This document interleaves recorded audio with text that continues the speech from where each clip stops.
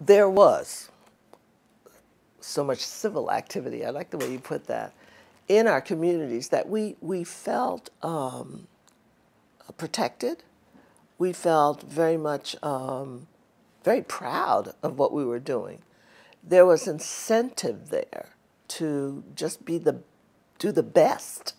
You know, I remember my parents had a small social club called the Nocturnights. That just hits me right now. But they would socially together either come and play pinochle. Pinochle nights were, maybe that's very Philadelphia. Pinochle nights were maybe on Tuesdays. Or they would all go to hear the Dramu Opera Company. Dramu Opera. Oh, my goodness, the Dramu Opera, it just comes back to me. They would all go to support those black singers that were singing opera. You know, my aunt loved opera. I have opera books with, oh my goodness, from the 1930s and 40s.